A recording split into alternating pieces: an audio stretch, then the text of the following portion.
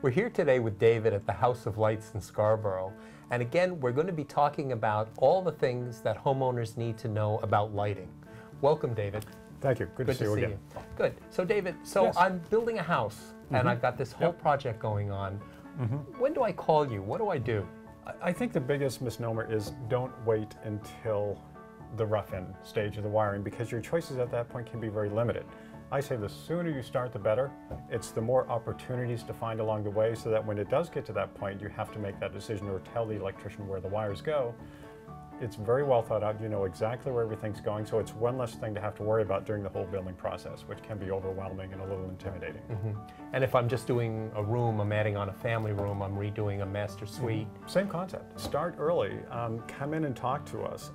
There's so many things that can be done, and we can get to know what the space is going to be like, how you envision that space, to really give you different ways to think about lighting that space. So you have time to develop a lighting plan, because lighting, you have to remember, is the only element that renders everything in that room visible.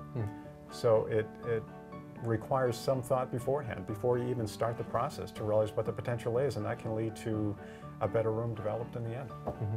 And let's say I'm a collector, and I just have some things that have mean an awful lot to me, not expensive art, but just some things that have been in my family, a parent's belongings. How can you help me with that? Well, I think that's a very good point. It doesn't need to be an entire room. It doesn't need to be an entire art collection. Maybe it's one or two pieces or just a little collection.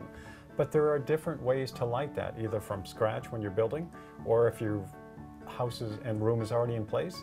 There's different ways to light those, to bring a little bit of attention to them. You don't have to be obvious. You don't have to be blatant. I'm very big about the lighting being subtle, but there are ways to throw light onto those things, and different types of art, sculpture, family photographs, have different ways that they should be lit, or just different options. So even something down to a single piece, there's a lot of options, and you can have a lot of fun, and to bring attention and bring life to that. Oh, that sounds really, really interesting, and really things that most of us don't know much about. Well, lighting, it's this kind of little known entity. Lighting design, it's a little frustrating at times, but it's also fun because there's so much potential with it, and it's an unknown kind of concept or field.